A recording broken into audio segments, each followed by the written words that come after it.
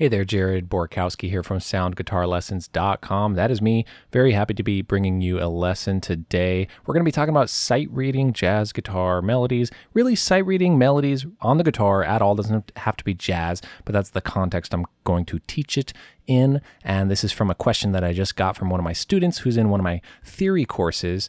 And he said he's getting used to the theory and wanting to take the next step towards working on jazz. What's a great way to get into reading jazz lead sheets through the real book or through the fake book, or tunes and melodies off of the sheet music? What's a good way to get started on that? And it's just a daunting and confusing thing to work on. And this method I'm going to teach you is a little unconventional, and it really, really works. And it really is kind of a shortcut that is different than a lot of the method books that will teach you how to read. And it does work for just reading single notes and melodies in any style on the guitar. If you've tried to work on reading music on the guitar, you might have felt that frustration and confusion.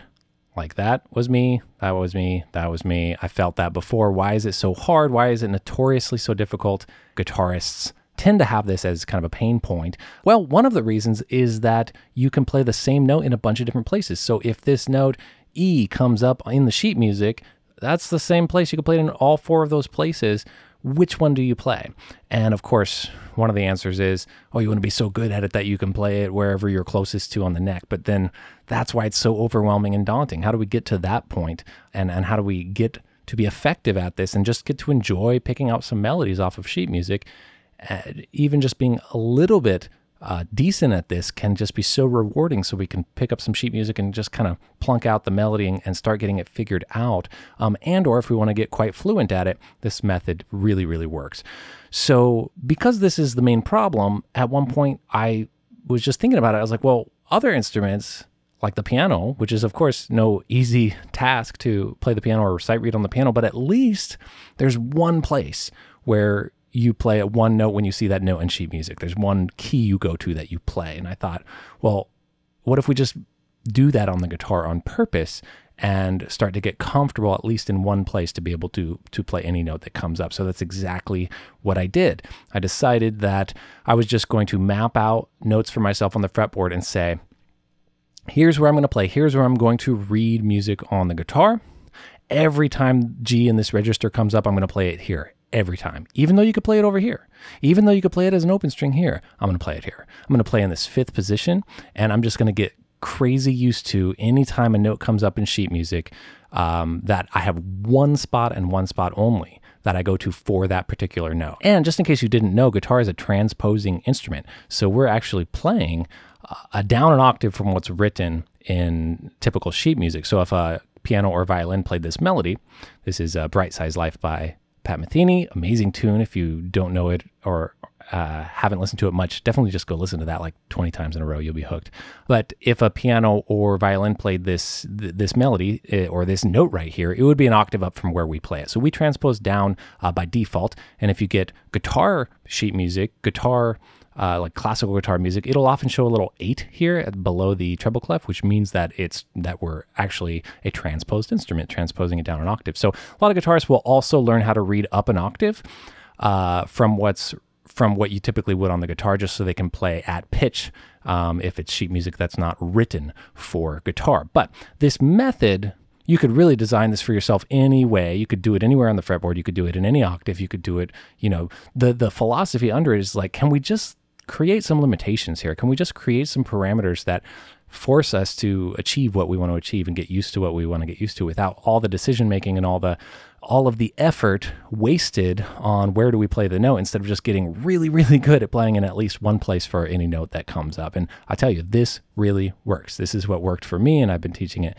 since I first did it for myself. So, and I had to catch up with this. Like a lot of guitarists, we don't typically learn how to read in our first guitar lesson. It's something we kind of get interested in later, usually. And that was me too. I started reading way, way, way late in the game and had to find a way to catch up, and just kind of drilled like crazy on this. So here's that note that I was just talking about here. So that's F. This, we have to pay attention to key signature.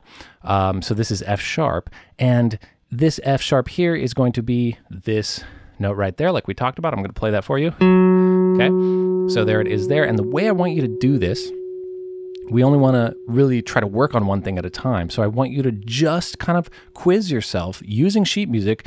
Don't worry about the rhythm at first. So I talk a lot about this in my teaching, which is just worry about one thing at a time. Get used to just, can I jump to where that note is? Can I jump to where that note is? Can I jump? Boom, boom, boom, boom, boom. Once you get really comfortable with that, you can start trying to read rhythms, and or you could even in your first sitting, map it out and review it so many times you're getting comfortable with where the notes are. If you want to play the tune, then you start working out the rhythm next. But really just go for note, note, note, note, note. Where's the pitch, right? So this is C, and that's a sharp, so it's C sharp. And you might need to have a phase where you're just like, can I even identify what the notes are here? That's okay. Take your time, whatever you need. Once you get through the initial hurdle, ooh, you'll just be flying, and it feels so good. So there's that C sharp there. I'm going to just jump to it. And that's the same note right here as D flat. Okay, then it goes to B, and that's that B right there. And it's just so cool. There's B over here. There's B over here, but I'm always going to play. And with this method, with this training situation, when that B, that middle line on the treble clef staff comes up in any sheet music ever, I'm playing it right there. You see the power here, right? You see how like, oh, I could really get used to that. So I'm going to go up there, and I'm just playing that note right there, so you can just hear it while I'm talking through this. That's E, that's going to be this E right here. That's B, that's going to be this B right here. This is how I taught myself to read melodies that are in the middle of the fretboard like this. A lot of reading books will start you off over here in the open position. And this is different than classical reading, by the way. This is like single note reading or rock guitar reading or jazz guitar reading, or classical is a whole other beast. You want to really just follow the pedagogical methods and the method books for classical. But a lot of reading books that aren't specifically classical music will start you over here. Doesn't feel right. It takes forever to get over here. Like really takes like, you got to get to like the third volume. It takes you like 5 years to get through. So just jump into this, and in like 2 weeks, you're going to feel like you can grab any tune and start plunking out the melody if you want to go for this. So here's that A right there. Here's D right here. You get the idea. So if I started playing through this, I like to, once I'm getting comfortable, start sliding into notes sometimes. There it is. If you've heard this tune, or if you know this tune, you'll be like, oh, shoot, there it is, Bright Size Life. I'm recognizing that, and that's a good feeling when especially when we're pulling up a tune we know. And it's great to do this with tunes you don't know as well. So here's another tune. What's that note right there? Pay attention to the key signature. That's B flat. I'm always going to play B flat right there. I'm going to go up a whole step to C.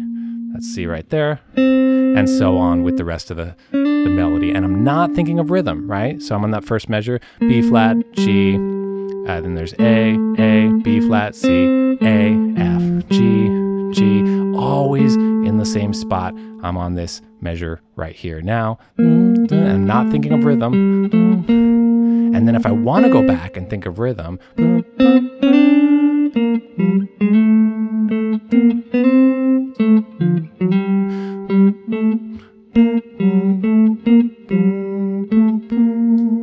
so I got up to there from the beginning, actually thinking of the rhythm. You could take your time and work through that. So you get the idea. I have more tunes pulled up here, but I don't need to demonstrate through them necessarily. Charlie Parker's great. I actually did this through the Charlie Parker Omnibook several times to really get used to it, just because the notes are so dense. It's just, you're just going to have a lot of notes to read, and he plays chromatically, and it's awesome. It's his improvisations too. It's not just written out melodies. So Charlie Parker Omnibook, if you want to go super hard on this in a jazz context. But that's it. That's what I recommend doing.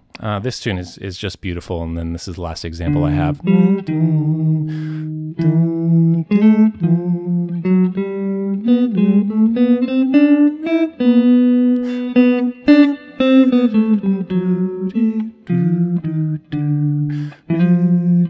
Just read the first two lines there.